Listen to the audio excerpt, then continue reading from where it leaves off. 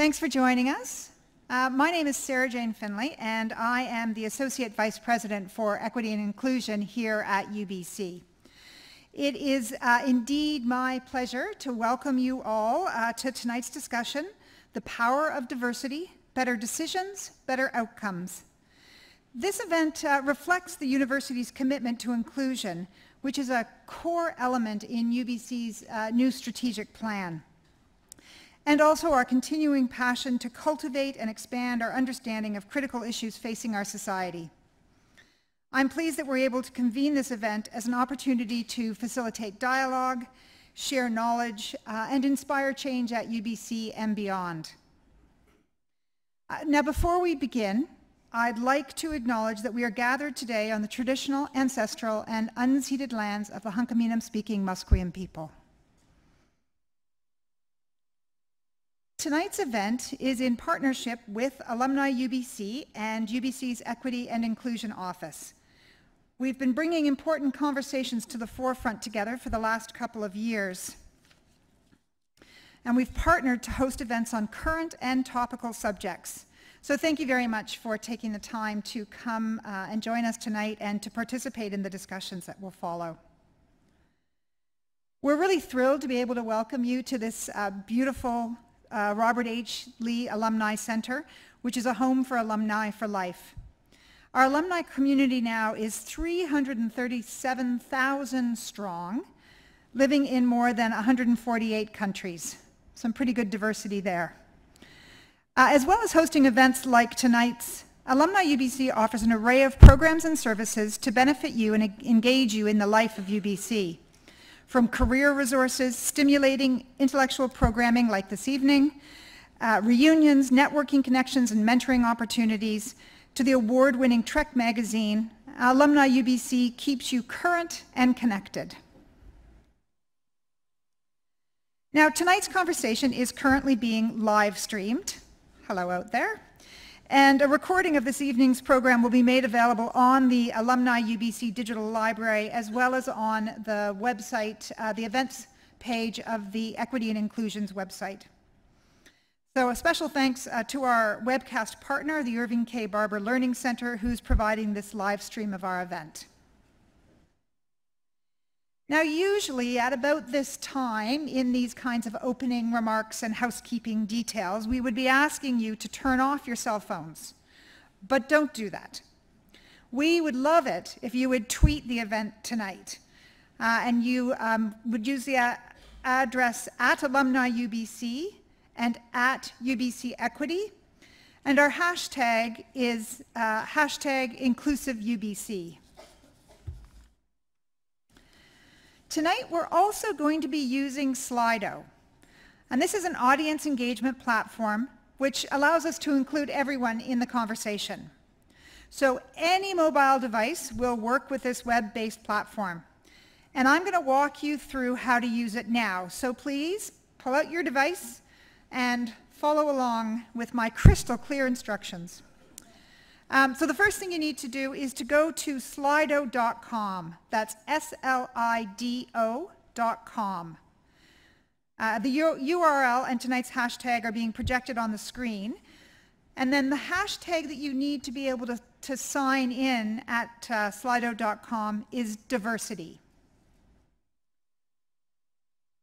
I'll give you a couple of seconds to get your devices out and get to slido.com. and get logged in.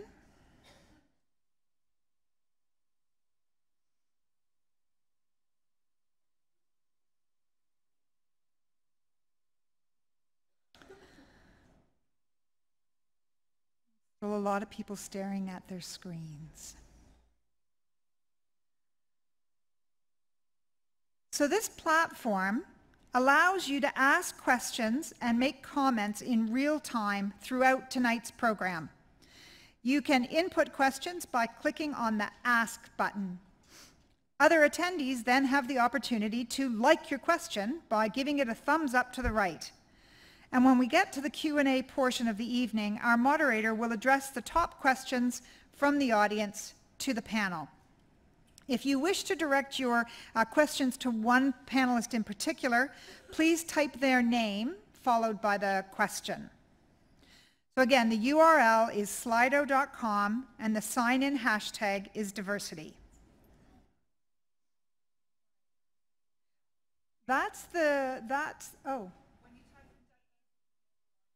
Oh, okay, sorry, I'm reading my notes here. My apologies. Okay, and so that is also the hashtag then for tweeting. We'll be sharing the URL and the hashtag on the slide deck throughout the program. And we'll also be providing a mic in the audience for those who wish to pose a question in the more traditional way. It's now my pleasure to introduce our moderator for the evening. Angela Starrett, a UBC alumni and a Gixon woman, is an award-winning journalist, writer, and artist. She currently works with CBC Vancouver as a television, radio, and online reporter, producer, and host. Her reports have appeared in the Globe and Mail, The National, CBC's The Current, and various other national and local news programs. In 2017, Angela accepted the Investigative Award of the Year from Journalists for Freedom of Expression for her team at CBC Indigenous and their coverage of missing and murdered Indigenous women. Please join me in welcoming Angela.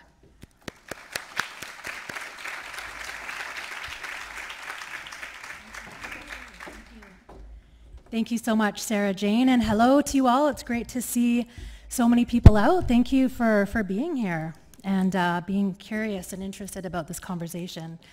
Well, diversity, inclusion, and equality are becoming more and more important in our communities today, no matter what industry, what company, or community you belong to.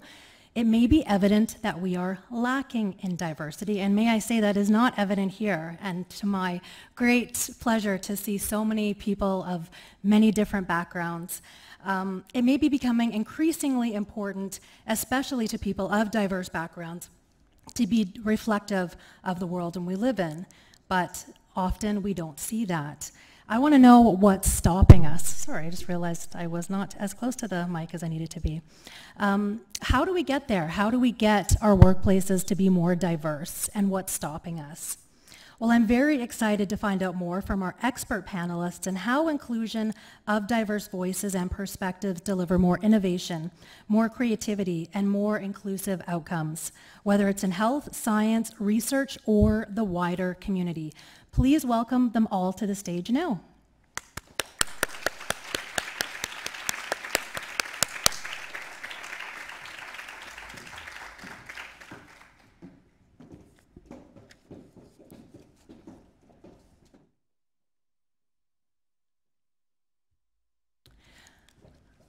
First, to the right of me, directly to the right of me, is UBC alumna Tina Strelka. She's the CEO of Minerva BC, leading a team of thoughtful, talented changemakers who develop, empower, and promote women's leadership. Tina is leading Minerva BC into its third decade, holy smokes, and enjoys working at the intersection of education, leadership, and reconciliation. So welcome her to the stage. And Daniel Steele, Dr. Daniel Steele, is an associate professor of the W. Maurice Young Center for Applied Ethics in the School of Population and Public Health. Current research includes SSHRC-funded project on different concepts of diversity and how these are relevant to explanations of how diversity can generate better science or better science-informed policy. Hello, welcome. And Dr. Manel Matani is the senior advisor to the provost. I'm told I might be saying that wrong, depending on which area you are. It might be provost, on racialized faculty, a new position at UBC that will support the university's institutional commitment to advancing equality and inclusion in the scholarly and leadership environment for faculty members at UBC. Dr. Matana is also a professor at the Institute of Gender, Race, Sexuality, and Social Justice in the Faculty of Arts. Welcome.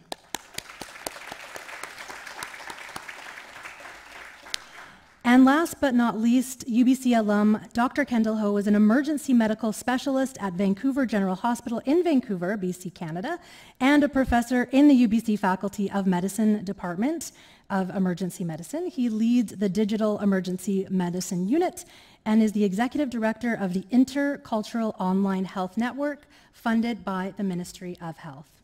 Please join me in welcoming all of the incredible experts this evening.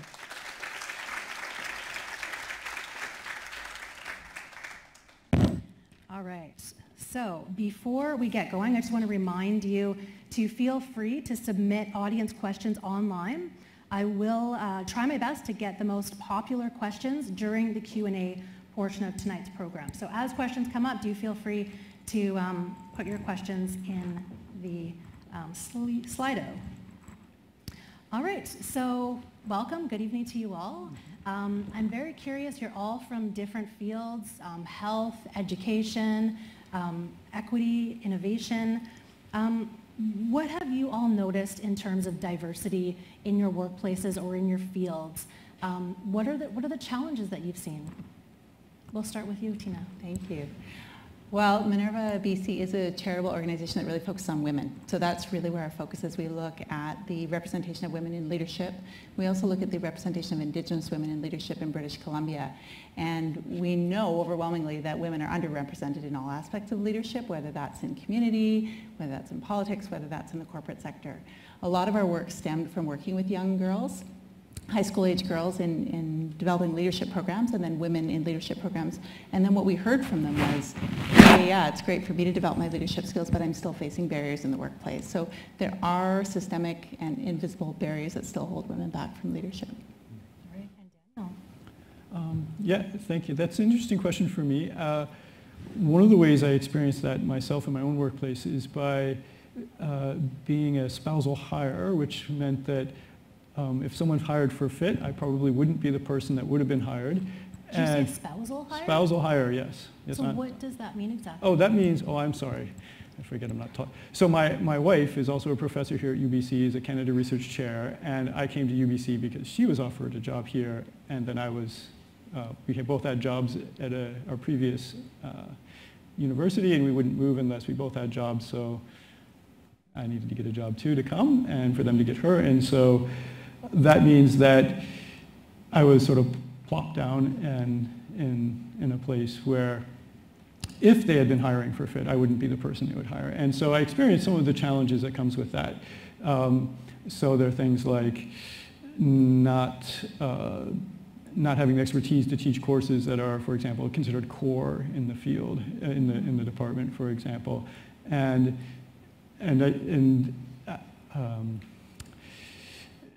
also having a sense for the kinds of discussions that happen about what should the core focus of the department be and so forth. All right. And just to let our audience know, we're going to get to that conversation about hiring for fit, because it's something that I've just learned about tonight. It's a very curious question for me. So we will get to that in just a moment. But Manel, what about you? What are some of the challenges you've seen around diversity in your workplaces? Yeah, I mean, for me, this is such an intrinsically personal question. It's hard for me to think about diversity without thinking about my own kind of complex, circuitous, and sometimes tortured history in the workplace and in school. And maybe some of you have had that experience too, of never knowing if you really fit in, people seeing you to be a little bit different, and sometimes experiencing forms of racism or exclusion and never knowing exactly what that's about or what's happening. So for me, it isn't just a question around diversity, it's a question of equity and inclusion. Because really, I'm less interested in diversity in terms of many different people being in the room. I want to know who has power and how we make the landscape more equitable for everybody in the room. And certainly that's something that I really connect with and have intimately experienced over time. And Kendall, same question to you. What kind of challenges arise in your workplace in terms of diversity? Yeah, thanks for that. In fact, I was just, when you asked that question, I was reflecting. I was working in the emergent department this morning. And in fact, the different types and different people that I meet, not types, but different individuals that I meet, diversity becomes so important for us to understand. I'm very glad I'm meeting you here, not in my emergency department, which is fantastic. But to be really understanding about the right type of therapy. It's not only important for me to understand as a professional what medication we should prescribe, what types of therapy I should offer, but really understand the individual to say what his or her background is, and as I interact with him or her, how do I actually start with that understanding before I suggest what my therapy is? Because different people will react differently, and different people will take in information very differently. And so the understanding diversity becomes so important for me to work in the emerging department in a multicultural community like British Columbia that we have. So this is a very important topic for me to understand and learn. All right, let's actually go into that, the statement that you made around hiring for fit. As I said, I actually hadn't heard of that. I've been a journalist for 20 years, and that was a new statement, but it seems like it's very common in educational institutions and as well as some industries. Maybe, Manel, we'll start with you. Well, first of all, how many people here have heard that before, hiring for fit? So a lot of people.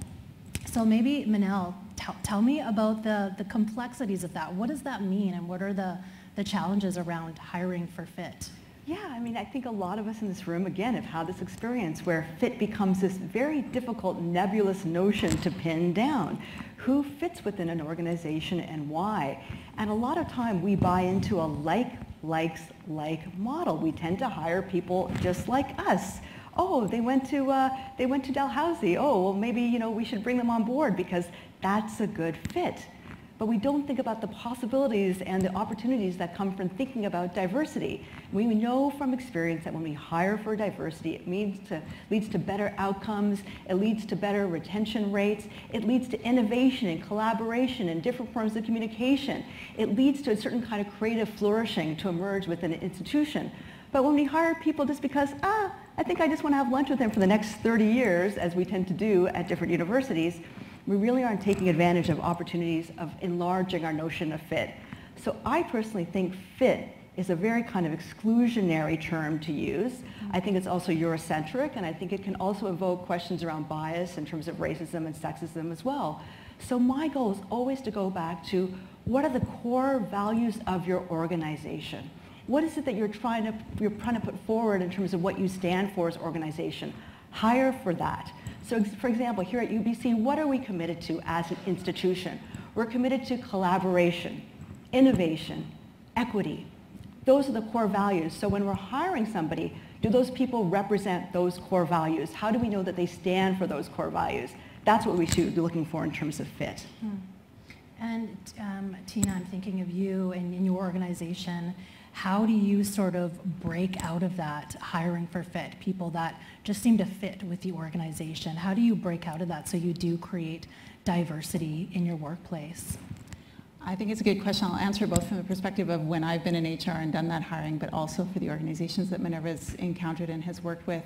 I would very wholeheartedly agree that the focus on values and really what's the alignment there is the critical piece. And I do think the terminology around fit grew out of that. I think it grew out of an attempt for organizations to say, well, this is a good match for us because we're aligned. But I do think it often distills down to, is that a person I want to go out on a Friday night with or go out for beers after work with? I do think it distills to that. So I do think values. The other areas, I think this being really clear on the strengths and the skills and the talent you need. Because diversity can also be watered down. If you don't have the right skills in place to do the job, then you can get into conflict around diversity because someone will say, well, this is me being diverse, and there's conflict, but the conflict is actually about the skills not matching the role that you need. So values and strengths, skills, being really clear, what do I need to do the job? And then looking at, if you bring someone to the table who's different, if you have two people who can do the job the same, the person who doesn't match your dominant culture in your workplace is the better hire because they're bringing a facet of diversity and different thinking and different backgrounds. So that actually becomes an advantage. And I don't know who would like to answer this, anybody, but in terms of, we do hear about discrimination in hiring practices, since we're on that topic. I've done stories where people of various different backgrounds will change their last name on a resume so that it actually looks more Anglo. I myself have never put that I'm Indigenous on my resume. I've never ticked that box because I know that it's most likely that I'm not going to get the job because of that.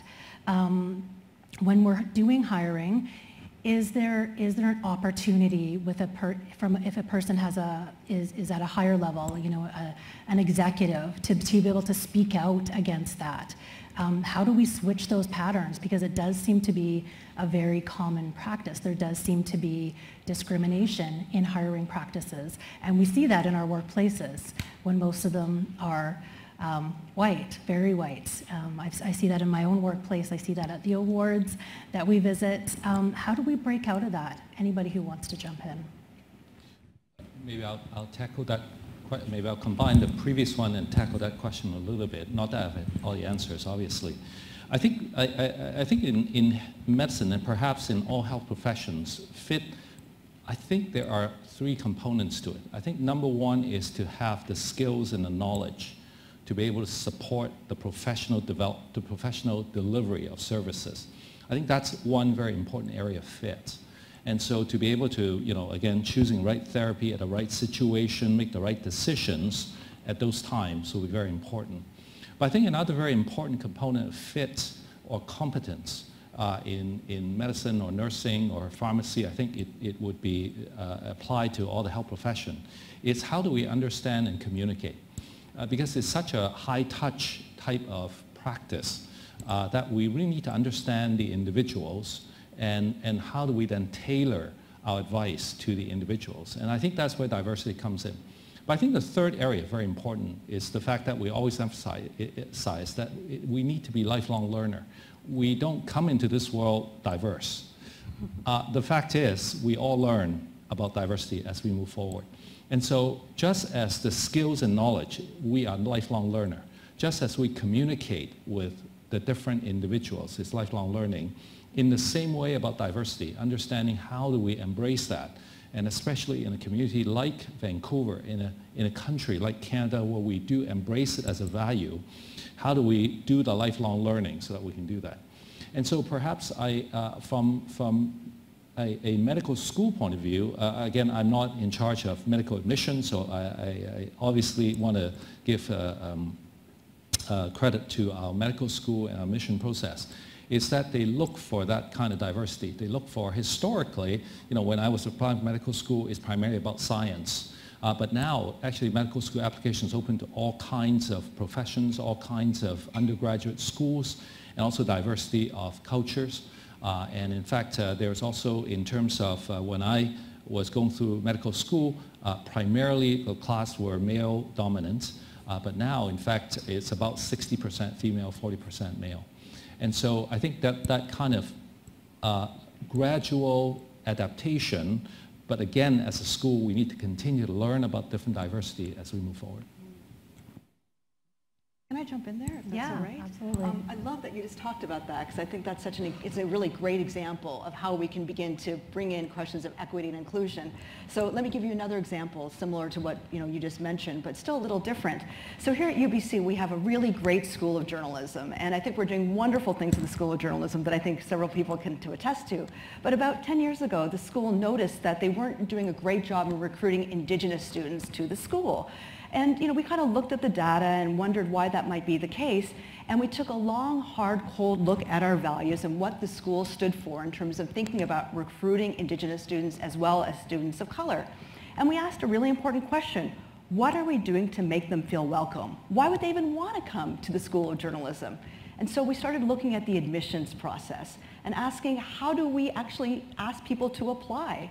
And we thought about it for a while, and we realized Indigenous culture is an oral culture, and we're asking people to apply using written text and actually submitting, things like SAT scores and things like that. That doesn't connect with Indigenous communities.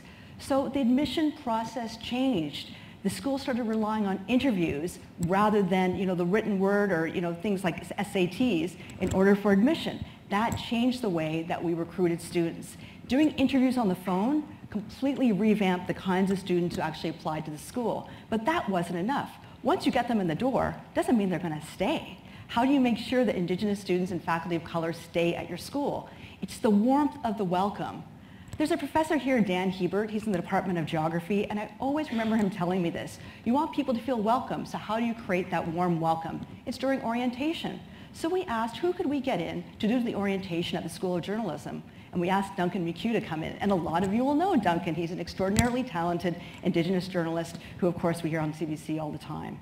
So just by having an Indigenous journalist up at the front on the podium speaking had made such a big difference for the Indigenous students in that class. So these are the sorts of things that can be done, but it has to be very careful work. It has to be constantly, consulting with people in the communities and thinking about what you really want to accomplish. And this takes time, but it's all about relationship building. And Daniel, in your experience, how far have we come? How are we doing when it comes to diversity? Wow, that's a tough question. So maybe I'll pick up on some of the issues that Manette just discussed, and that is just getting people in the door isn't enough. And I think the points about being welcoming and the sense of warmth is very important, but also often it's deeper things than that. So even if people are nice, and let's say we're talking about faculty at a university or I think in any other kind of workplace, there's going to be certain things in a workplace that are considered important. These are really the things we do here. And those things might have been decided a long time ago. Those things might have been decided at a time when diversity was not even something that people talked about, or just the homogeneity of a particular group, say white males, was taken just for granted, or just when particular kinds of questions were whatever the thing that this department or this workplace did. And those become embedded in, if you're talking about a university department, and what are the courses that are required to get degrees in that program? Well, that's going to make a difference to who we hire. And even if we hire someone who doesn't fit, right? If we hire someone we're not going to hire for fit, well, let's hire someone who's different. Well, then they might feel like, well, what do I do in this department? How can I teach these courses? That's not what I do. I'm not the kind of person who this program was designed around. And so I totally agree with these points about the warmth of welcome, but oftentimes there's something deeper behind that, and that needs to be rethought. So let me just give one example about the School of Population and Public Health, which has recently developed a new program in Indigenous health that aims to provide education to people who are doing public health work in Indigenous communities. And it doesn't require that these people have advanced degrees. It's something that's designed to address issues and needs that were raised, I think, by people in Indigenous communities. So there's creating something, right? So it's more than, well, we're nice and we'll be welcoming to you when you arrive, but there's got to be something there. This institution is one thing to be nice. It's another thing that this institution seems like it's something that's where your interest or the things you might think are important feel like they belong. And there's always a challenge there, because I think there's no way that any department or any company can do everything. There always has to be some kind of focus. But at the same time, you don't want the focus to be such that it just excludes aspects of whatever this thing is that are important. Yeah, it's really interesting what the two of you are saying, because you're kind of speaking to this idea that we hear a lot from the Indigenous community, and that's decolonization. And that's, essentially it's taking a culture that is very monolithic and homogenous, British, English, we're all speaking English, one-colored, and forcing that upon people, right? And so you guys are, I think, both talking and riffing off this idea that we need to diversify our structures, right? And what does that look like? It's really difficult when they're so embedded in everything we do. Tina, I'm just wondering, from your standpoint, how do you do that in an organization? 3 decades you've been working at this organization? No, I haven't been working. The organization has been going on for 3 decades. How do you look at an organization that's been going on? 3 decades is not very long, but how do you take an organization that has been? Universities have been around for so long. I went to Massey College. I did my fellowship there. It's all religious. Everything is designed by religion. It's super colonial, super uncomfortable for a lot of people who come from a place where they've been abused in those kind of scenarios. But how do you take a structure and create it so that so more people are welcome or feel more comfortable? How do you kind of deconstruct something like that? Well, for me, I think the first step in that is the will. So I really agree with the perspective that you have to take a step back and see where are we starting from and who am I trying to meet, right? So if, in the case of women, a lot of organizations are trying to figure out, well, why aren't we attracting women? Why aren't they applying? Why aren't they moving from middle management to senior management? So they're identifying something that's not working, so no different than we're not attracting Indigenous students to the School of Journalism. So I think if you start with that curiosity, then you start to uncover and unpack, well, what do I need to do to meet that person where they're at? With women in particular, something very interesting about that attraction element is women will apply for jobs when they have 90% or more of the ticky box requirements. Men tend to apply if they have 50% or less. That's research done by IBM. That's a research study. And it's anecdotal, and we can joke about that and sort of say, oh, it's about confidence, it's about this and about that. There's actually deeply embedded behaviors around that are gendered, around rule following or not wanting to waste time, and women sort of, not necessarily that they lack confidence, but they truly sort of believe that, well, if it's put out there, then I'm going to respect that and adhere to that. So one of the steps is to even put on a job description. Even if you don't meet all these requirements, but you think you're a great candidate, please apply. Same goes with negotiation. Women don't negotiate as much as men. So when that invitation comes and is open, but it's understanding and knowing, well, why is there a gap, and being curious about, well, why aren't things progressing? And then trying to deconstruct from there. There's explicit bias and there's implicit, right? So we have, there are people who will come and say, don't hire anyone who looks like this or talks like this or, doesn't speak. There's absolutely that overt discrimination, but we also have underlying systems and structures that aren't obvious. And so someone walking into Massey College who maybe doesn't have that background wouldn't see the oppression of that colonialism, wouldn't feel it in the same way. So I work for an organization and I have Indigenous colleagues, and they'll stop me mid-sentence and say, that's a dominant worldview you're holding. And I'm stopped in my tracks, like, what? What are you talking about? And then I'm like, oh, yeah, of course. But you have to be open to doing that and stepping into that and then deconstructing from there. So I think a big part is just the willingness. And Kendall, you're nodding your head a lot, and I'm just thinking you come from a field that a lot of diverse people have not been comfortable entering. We've heard about deficits in the healthcare system in terms of people, I won't get into specific details or stories, but people in emergencies not feeling comfortable going there because they don't feel safe. They don't feel like they're going to be treated as human. I've done so many stories about this, and I know there's been great strides made in the healthcare industry or healthcare field. They recognize that this is happening. Tell me about that. Tell me about the challenges that you have in the medical field to make people feel safe in a place that is essentially for that. Yeah, thank you for that. I was just listening to this. In fact, in medicine, we always talk about we need to know what we don't know, but we also don't know what we don't know.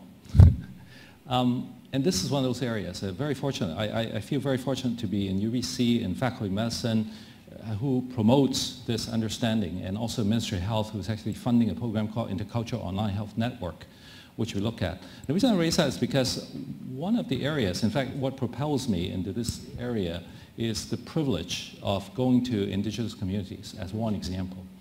My department head, Dr. Jim Christensen, very interested in this area, working with Professor Jim Reading from St. Paul's Hospital, very interested in how can we deliver better care, emergency care, for our Indigenous communities in British Columbia. And so with that, we were very fortunate to be welcomed into the community, but really understanding this is where we don't know what we don't know. That by going to the community, in fact, what you, Angela, you alluded to, some community members were so traumatized historically in emergency department that they experienced discrimination, they experienced that the services they were needed, were seeking, were not able to get, that even when they are very sick, they would not come to emergency department. This might be a foreign concept. It certainly is foreign to me. If I'm really sick, I would want to go to the emergency department, and you may share some of it. But sometimes the feeling is so strong in those communities that they say, even if I'm dying, I won't go there.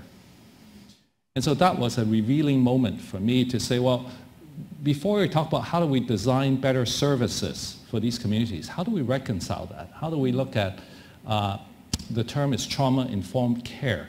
How do we actually understand that before we can get to the point of deliver services. And again, with the Intercultural Online Health Network, very fortunate that now 10 years, today is this year's 10-year anniversary, we were able to engage Chinese and South Asian communities to start, because those are again two of the larger ethnic population in British Columbia, to again understand in more subtle ways, yet very powerful ways, how do we deliver services that may not meet the community's needs in the diversity that we have. And so again, but I think all these stories have one thing in common, and that is I think the communities are very, very, very interested to want to unveil those things so that they can be better served, so that we as a health system can serve them better. And I think we need to as a profession to really genuinely go in, because when we do, and when they do sense the genuineness, they will open up and we will learn. I think that would be a very important area for us to start to understand, to learn what we don't know, so that when these information comes, we're open to understand how can we deliver best services. Mm-hmm. The conversation's kind of going all over the place, and I'm really liking that. It's kind of going in a circle, as we say. But in terms of solutions, we're talking, I guess, all about solutions, which is fantastic. But how can we encourage more diversity within our specific fields? Daniel, I'll start with you. Yeah. How can we encourage more diversity? Yeah, I mean, put you on the spot. Yeah, so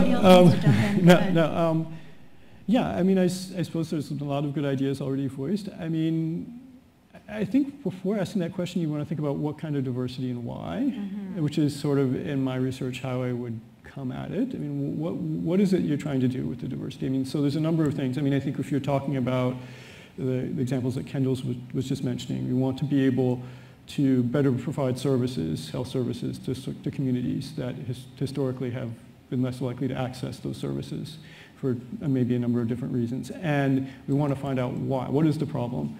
And so, I mean, I would say that question in some ways needs to be unpacked and be made more complex. What kind of diversity and why? And it could be, so just to give some examples, it could be because there's a certain group that's tended to have been left out and marginalized. And I think in the discussion of Indigenous health, or in many other cases of inclusion of Indigenous students, it's often that kind of situation.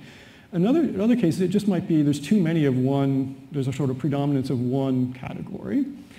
And that's problematic because that might mean that you have one way of thinking. And there, the predominance might not be, say, on ethnic lines. It might be everybody in this department does epidemiology and biostatistics, and we don't have enough people who approach public health from a social determinants of health point of view, for example.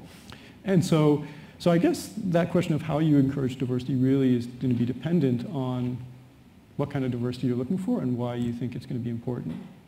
So I'm just curious, from the four of you, when we're thinking about diversity, what are you thinking of? Like what is top of mind? What in your fields of study, in your workplaces, in your institutions? What is lacking there in terms of diversity? Because you brought up an interesting point. Is it that we all think the same, that we're all covering the same stories? For me, we cover a lot of crime stories. Why are we all doing that? Well, the public seems to click on that a lot. But what's lacking in your workplaces, if anybody wants to jump in? What's going to be individual, but.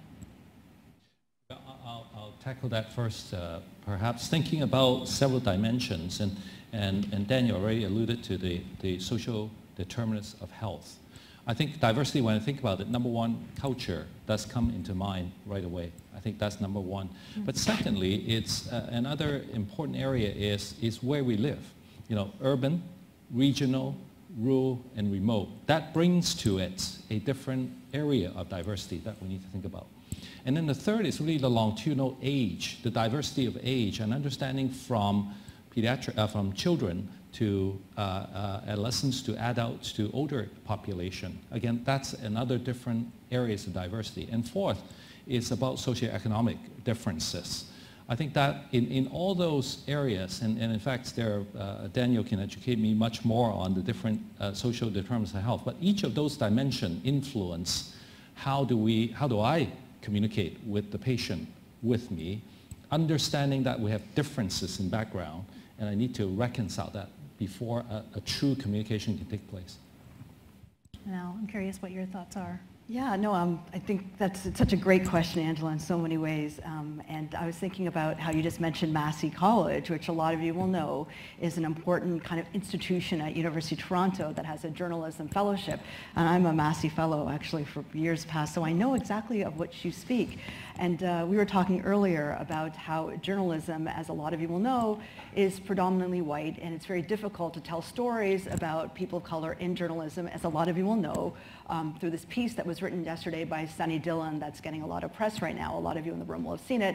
He was a Globe and Mail journalist who suggested a certain storyline based on thinking about how it is that we're covering the elections here in Vancouver, and he was told point blank that the newsroom is not a democracy, point blank, and that his stories were not welcome. So it really behooves us to think about, well, if it's not a democracy, is there a place for stories that don't fit within the mold, that do not necessarily fit within the organization, and what are our responsibilities around that? And I think that's something that we should all be thinking about in terms of, you know, what might the Globe and Mail do? Now, normally what they would do is maybe bring in a consultant for a day and have a chat about how it is they're really committed to equity and inclusion. But that follows what we call the CARD effect, which is a crisis, action, relaxation, and then despair, right? This idea of being really reactive to a moment around, like an explosive moment around diversity, without thinking about the long-term implications. So there needs to be a commitment on the part of the institution to really revamp the organization, or bring in someone who has the facilitation skills to ask questions. What kind of organization could this be if we were really committed to equity and inclusion? And I see here in this room, we have Cicely Blaine, who is so good at this kind of work in terms of facilitating these kinds of dialogues and opening up spaces for anti-racist, you know, opportunities, and having conversations that are no longer like sexist and are actually anti-oppressive spaces. So once we create those spaces to have those conversations, I think the opportunities to really support equity are immense. And just as we're talking about Massey College, one thing that came to mind when I went there as a journalism fellow, they had John A. Macdonald Day. And part of that would be celebrating quotes like John A. Macdonald felt all the Indians were savages. So these were things that people like me were subject to have to be a part of. So I think it's a really interesting conversation when we're talking about diversity in terms of our views, our political, our societal views. A really interesting question. We do have about 2 minutes left. If anyone wants to jump in, I mean, how would an organization or institution begin to improve diversity in hiring within their sector? What's a first step? I'll offer a little bit on there. I think there's a lot of work being done on implicit bias. Can I get a show of hands? Unconscious bias, implicit bias, is that in the space? Very big in the corporate sector right now. Lots of training happening on unconscious bias. And it's quite interesting because if you understand, I'm not a scientist, but if you understand about unconscious bias, you can't train your way out of it. It's not a behavioral change that you can train staff out of. And so a lot of the dialogue with organizations who are serious about advancing diversity is how do we de-bias our systems? And that's really looking at how do we do job applicants? How do we do the hiring process? How do we make selections? How do we not fall into that like. Oh, they went to Dalhousie, I went to Dalhousie, oh, I like them already. And we fall into that. And all of us are subject to that. So how do we put in safeguards so that we don't allow the biased humans to sort of let that bias run rampant? One of my favorite quotes that I heard about unconscious bias is if you're in a meeting and everyone agrees, yeah, that's a great idea, that's how we should go, we're all in agreement, you've got unconscious bias going on because you've got that sort of affirmative thing happening where you're agreeing with each other. So you have to tease out who sees it differently, who's got a different opinion, what are we missing here, who hasn't spoken yet, and really cultivating that time and space for curiosity. And it's hard because we live in a culture and a business environment that moves fast and doesn't always take the time to get to know people or hear all the diverse opinions and try and reconcile those. So I think it's a big undertaking. All right, well, we're going to go into the Q&A period from the audience. So I would like to ask that, I don't think we have any people asking on here yet, do we? I might not have, I don't have, it shows that I don't have questions. And for people, sorry? There's lots, okay.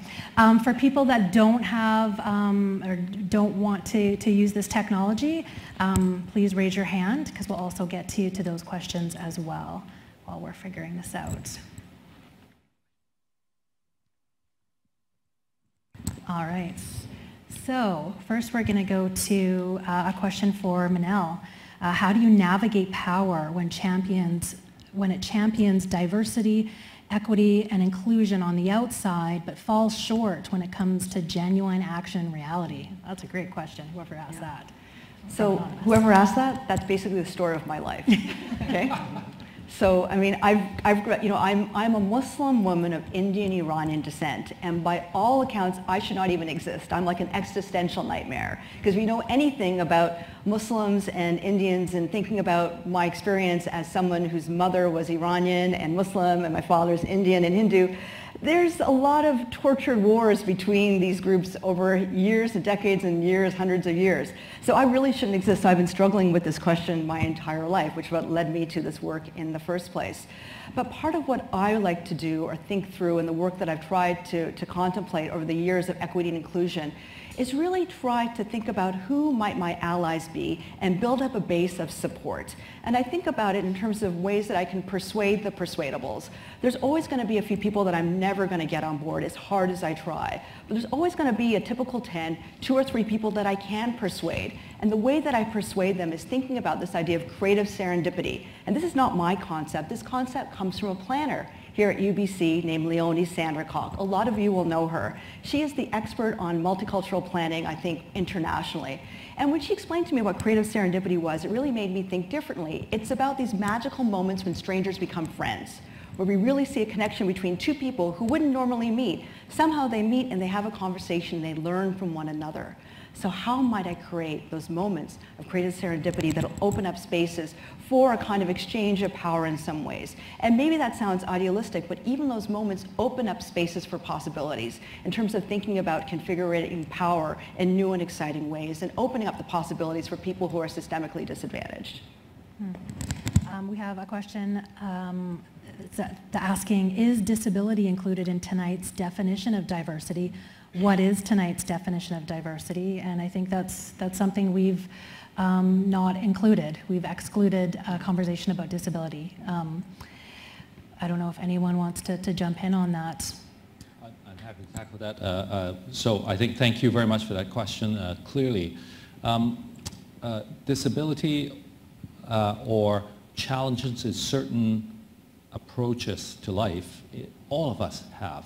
Having said that, there are some physical, obvious disability, there are some mental disability, there are some other kinds of disability that are very challenging. And so the question is, how do we look at that so as a physician? How do I understand that in delivering therapy? But also as a health profession hiring, how do we recognize that and actually leverage that to support us in doing so? As a health profession group, I'm not sure we are doing nearly as well as other groups, for example.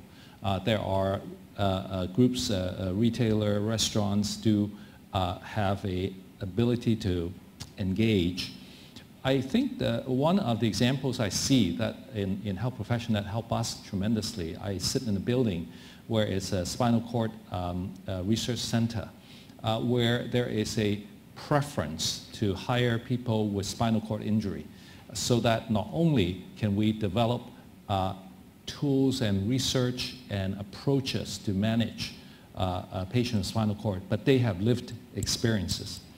And so in some ways in the health system, we also now, in the last few years, looking at the whole area of patients and caregivers with lived experiences. We're embracing them to come and join together so that we can do research, we can do health services delivery.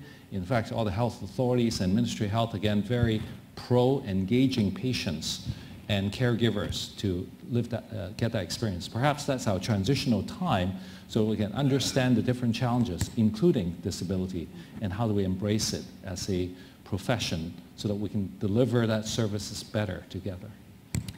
I'll just share, Last year I had the opportunity to sit on an advisory group for a report that was done by the BC tech sector. So it was done by the HR tech group. And so there was someone advising, so I was there sort of holding the seat for women. There was someone there holding the perspective of Indigenous people. There was someone holding the perspective of people with disabilities. There's someone holding the perspective of immigrants. And so we all gave our pieces around, you know, all these different underrepresented groups in the tech sector and what that means. And we were talking about resources. And there's a lot of work being done in diversity, but it is quite siloed. And when I think about our work at Minerva, you know, all women are not the same, no more than all men are the same, no more than, you know, we as human individuals don't. We have multifacets of diversity, and I think people with disabilities is one of the more invisible that is excluded. And one of the women at the table, and she said, well, you know, there's all these resources, but they are so siloed and they are individual. So I'm an Indigenous woman with a mental health issue. Like, which website do I go to? Like, what's branded for me in terms of helping me navigate my own diversity journey or as an employer? And I think it's a really important point to think about in the diversity community and those of us who are working towards advancing. There is a level of expertise that you need. So at Minerva, I hold expertise in what works for women as generalizations, knowing that not all women are the same, but there isn't a lot of collaboration necessarily between my group and people working with people with disabilities. But I will share an amazing resource. So the President's Group is an organization that was founded by the Liberal government, and it's CEOs and business leaders who have put out a wealth of resources about hiring people with disabilities. Their website is phenomenal, and they do lots of great work. It's all free. Worksheets and templates and lots of strategy and really positive underlying tools that can help organizations who want to diversify in that regard. And their templates and they work for all facets of diversity but are specifically focused on accessibility. So I'll share that. All right, and here's another good question. How can we quantify or measure diversity? How could we predict whether a team is diverse enough? Is it about representation of stakeholders or something else? I'll be happy to take that one. You'd actually, the person who asked this question might be surprised to know there actually are mathematical measures of diversity. I won't bore you with describing them to you, but they exist and they're used in research. And in fact, there's a number of them, and you could even look up papers that talk about a bunch of these things. But what's probably more interesting is the concepts that are behind them. And so one way to think about diversity, well, diversity means whatever attribute you're talking about. If it's, say, religion, if it's ethnicity, if it's gender, whatever it is, you sort of have equal proportions of the different things. But you can think about diversity in different ways. You can think about diversity, and here I think we're encouraged to tell stories, so I'll tell a story. So this is how I became interested in thinking about diversity and concepts of diversity from an experience where I was bringing my kids to Chinese school on a Saturday. I don't know if anybody who's ever in the audience had an experience of going to Chinese school on Saturdays. If you know, if you had that experience, you might bring back memories. But in any case, we were going to Chinese school with the kids, and we were late because there was a traffic jam from the Vaisakhi parade, which I think is probably an experience you can only have in Vancouver. So when we got there, 2 of the kids went to Chinese school because they didn't want to be late, but my daughter saw all this commotion, this fun, what is this about? So we just went to go and see, what is this parade about? And it was after Harper had lost the election to Trudeau, and there was someone on the stage saying, we're so happy we've got a new prime minister who cares about diversity. I was like, yeah, diversity. And I brought my daughter back to Chinese school and I thought about diversity. Yeah, it's a really diverse event.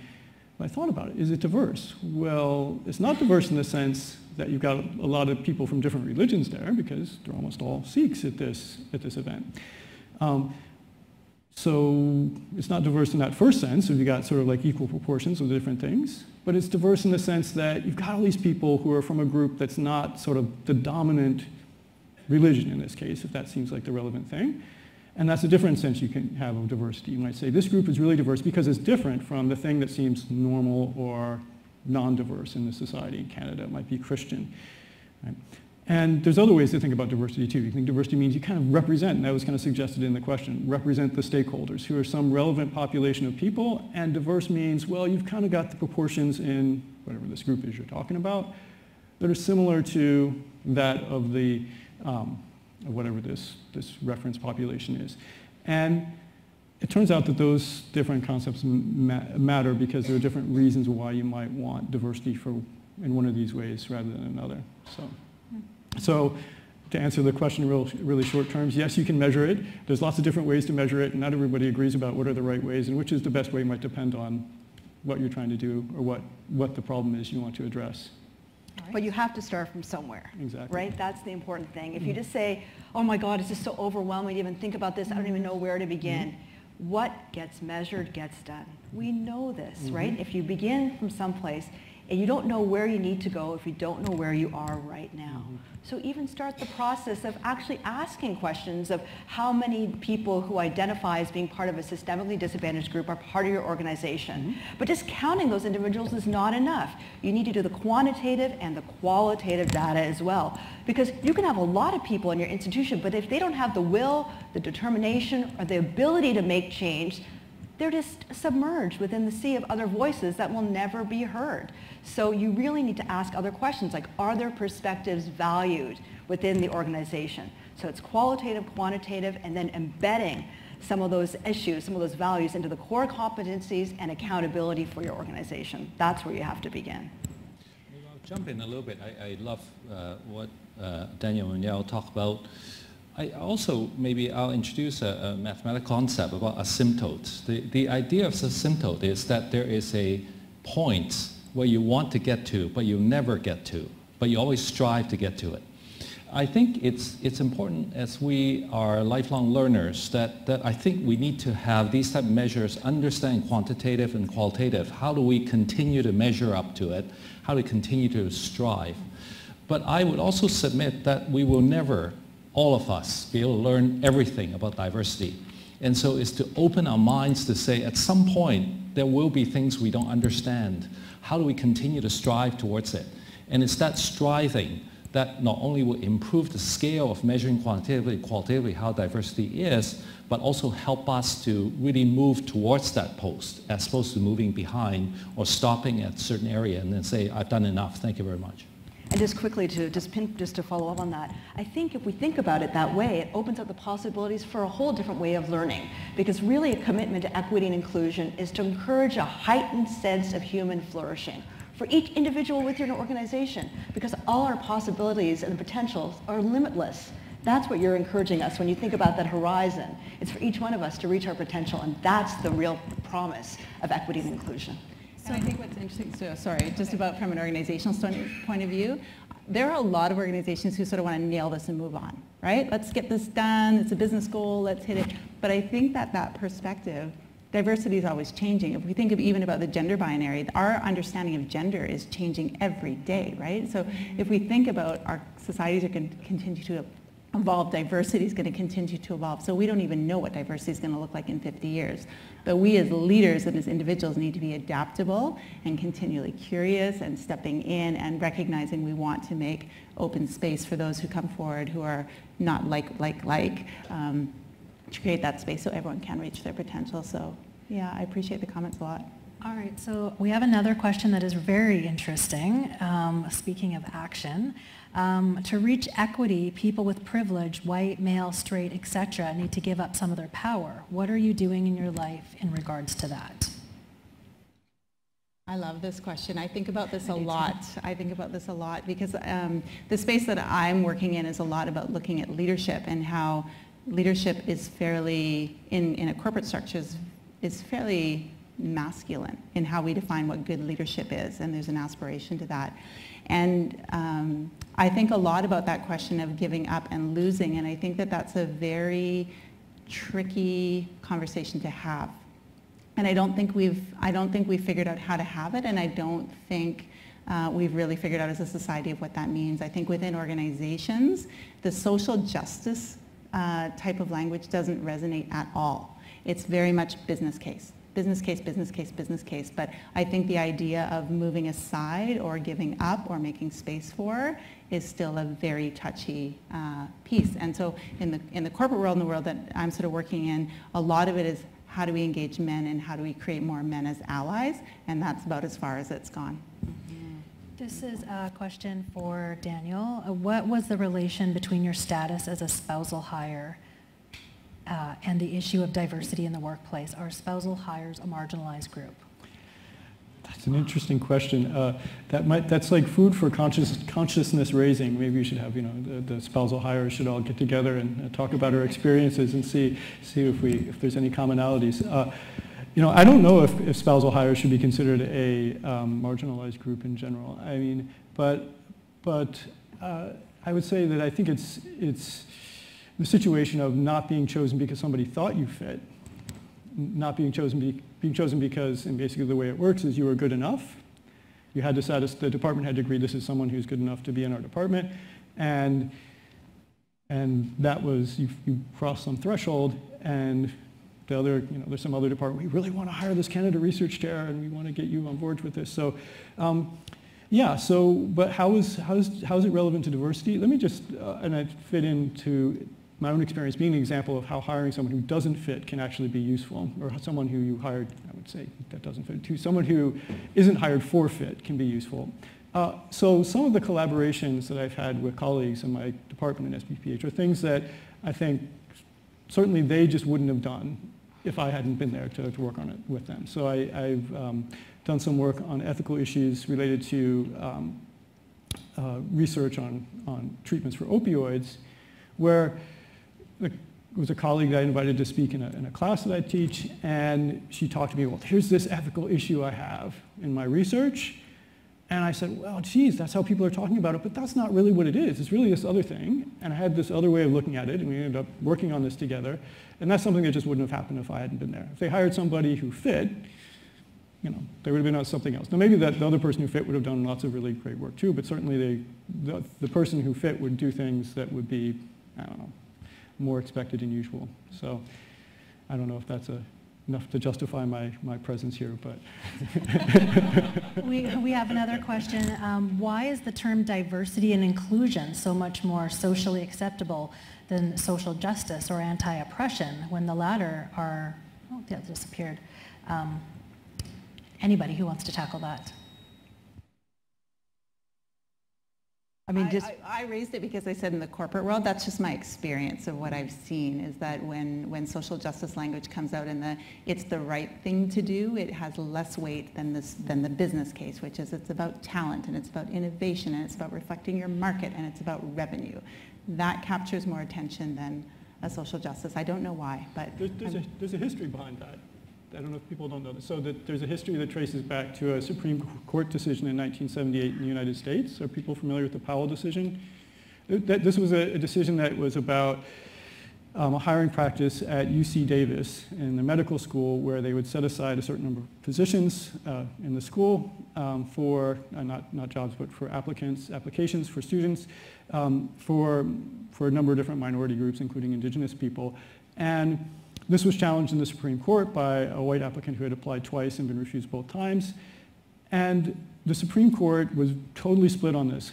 4 said, no, this is really against the Civil Rights Act, which was passed in the United States in the 1960s, and said you couldn't make decisions in education based on race. And another 4 said, no, it's okay to make decisions based on race. That's compatible with Title IX, so long as the use of race is to respond to and redress and block discrimination or past discrimination. The justice who sort of split the difference gave the business case. For those who aren't familiar with the business case goes, don't talk about all this equity stuff and about justice. No. That's not the right reason. You're not allowed to give that reason. The only acceptable reason is going to be you have to show that the diversity is beneficial for the institution, in this case, an educational institution. Now, that was an accident of history and who happened to be on the Supreme Court, but it's something that had huge implications for just shaping discussions about diversity. So in the 2000s, when University of Michigan had a number of big Supreme Court cases about their application procedure, they went with the business case, not equity. Why? Because they knew that the equity arguments would not work in the Supreme Court. And that kind of carried over to a lot of other contexts. And so I think now people have this discussion, and I completely agree with the question, like, why aren't we talking about justice? In my own view, diversity should never be used as a substitute for talking about justice, ever. I mean, it's got some marginal relationship to justice, but it's not the same thing. And the questions about redressing a discrimination that's in the past or in the present, those should never be put off the table in the name of diversity, in my view. All right, we have another question. UBC senior leadership VPs and deans are also primarily white. How do we get more diversity, people of color in top positions? I guess that's mine. Everyone looked at you. Although I would look forward to all the things that you're thinking about. You know, we've made really significant strides in thinking about this question. We have a race and leadership group here at UBC that has been really asking this important question: how do we begin to diversify the people who are in positions in power at this university? And I really want to applaud the work that the race and leadership group has done on this particular issue, because they've identified the problem and come up with some concrete solutions to dealing with it. And one thing that we've been working on is thinking about the fact that if you look at the number of deans at this university, there's only one dean who identifies as a person of color right now at this university. So how do we think about identifying individuals who would make extraordinary deans here at this university, who identify as members of systemically disadvantaged groups? The way is to look at how those people get chosen. Who gets tapped on the shoulder for these opportunities? Why would they even think about applying to be dean? A lot of them think that they're not even eligible, and some of them are like, why would I want that job? We have to make sure that they know that they are people that we want in these positions. We have to make those positions more attractive to them, and also think about ways of encouraging them to stay once they're in those positions.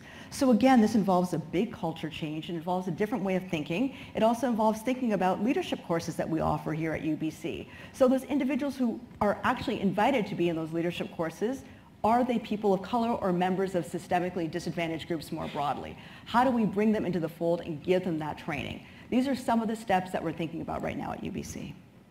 All right. We have a question for Tina. What's your read on the 8 out of 10 elected councillors for Vancouver being, in brackets, white women? Do we really have a gender diversity problem in leadership? I think if you look at one subset in one election, you can say, okay, we're making strides there. But if you look overwhelmingly at the organizations in British Columbia, Minerva does a scorecard report that we published last week. And you know, of the top 50 companies in British Columbia, so these are the drivers of our economy. These are the big, big companies that are generating the most economic activity and the most revenue for our province, because we look at it by the GDP. And you know, currently there's 17% of women represented in senior executive leadership. 17% of the top 50 companies are women. And if we look at board seats, it's 22%.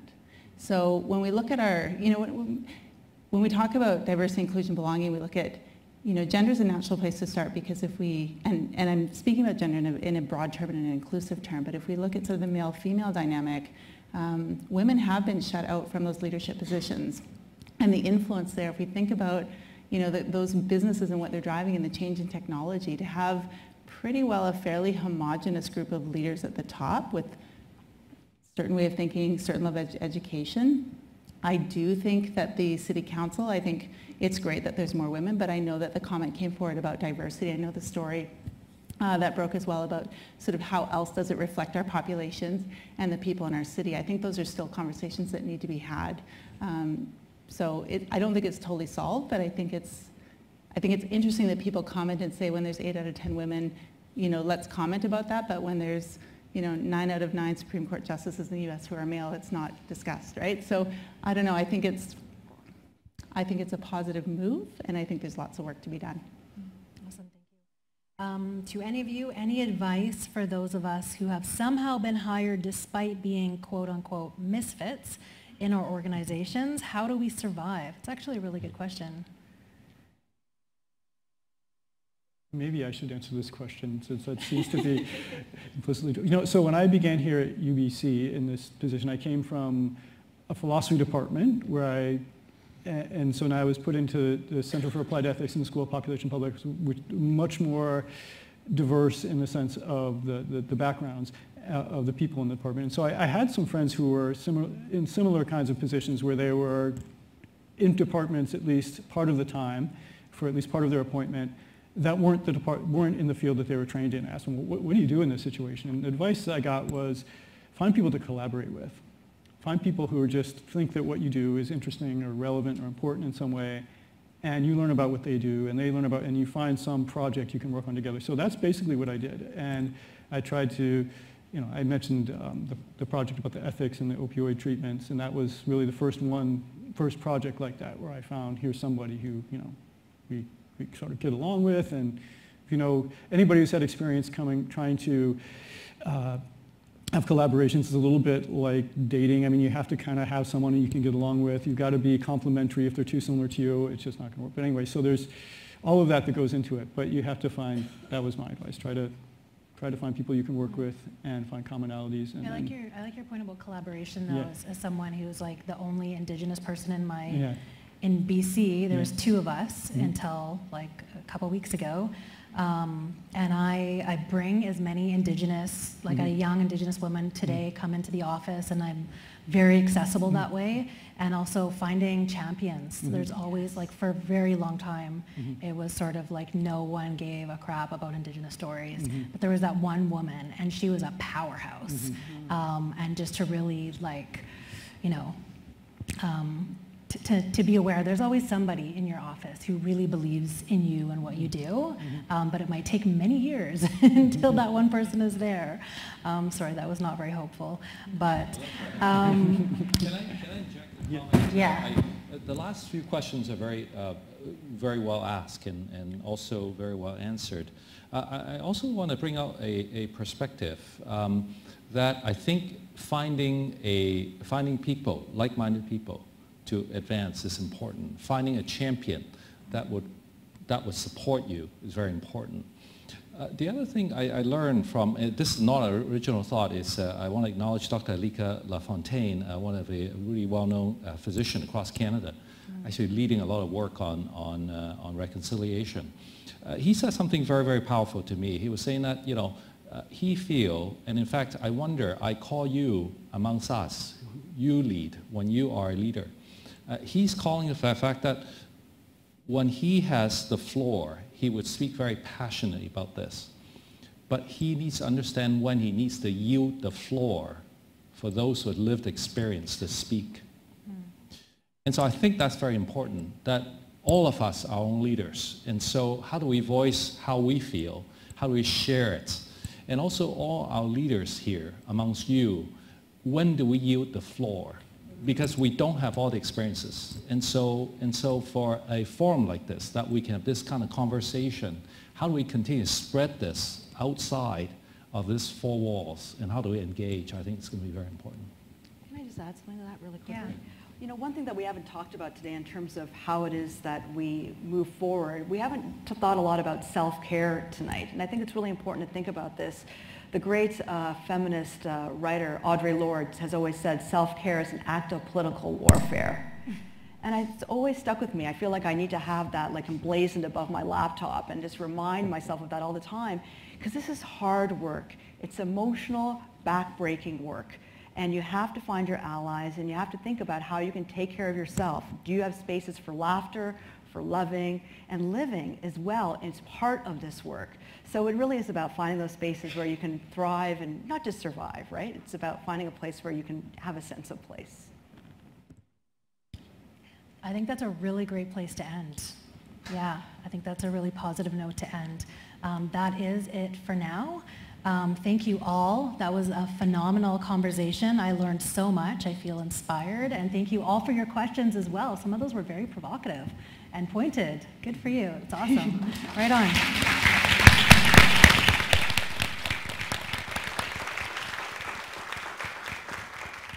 And at this time, I'd like to turn things back over to our host, Sarah Jane, for our closing remarks. Thanks very much, Angela. So thank you very much for your wonderful moderating. You did a great job, and the questions were really interesting. And also thank you to all of our speakers, to Tina, to Daniel, to Manal, and to Kendall. Let's give them one last round of applause.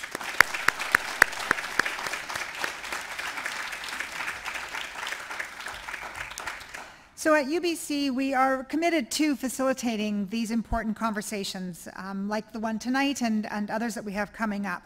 And I encourage you to keep the conversation going with all the perspectives shared by our panel and by our moderator and by the questions that were raised by you this evening. Take this with you beyond the room and join us in continuing to promote informed opinions and choices in our communities around equity and inclusion. Feel free to use tonight's podcast or video recording, which will be found on our website, to share tonight's conversation with your social networks. And I hope to welcome you back here next semester for our second signature event as part of our Inclusive Future Dialogue series. If you have ideas around future topics, please let us know via a follow-up survey that you'll receive after this event. And I also want to just have a quick note about our institutional efforts around inclusion. Specifically, we're underway at the moment developing our UBC Inclusion Action Plan. And so for those of you who are here as members of our community, I urge you to stay tuned for opportunities to get involved with that. Another thank you to our webcast partner, the Irving K. Barber Learning Center, and again to our incredible speakers. And of course to all of you for choosing to be part of tonight's conversation. I invite you to enjoy yourselves at our reception where we can continue the conversation. Thanks very much.